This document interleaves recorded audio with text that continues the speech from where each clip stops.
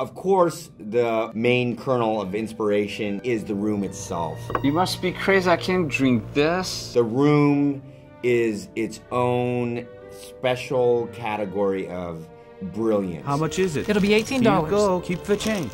Hi, doggy. Of all the bad movies that are so bad that they've become cult hits, I think The Room is the best of the worst. Well, whatever. For one simple reason. Tommy Wiseau, writer, director, actor, producer, financier, put all of his heart and soul into this movie. Everybody betrayed me. I fed up with this world. Tommy was aiming for the stars. How could you do this to me? That is the underlying secret sauce that makes The Room actually a piece of brilliance.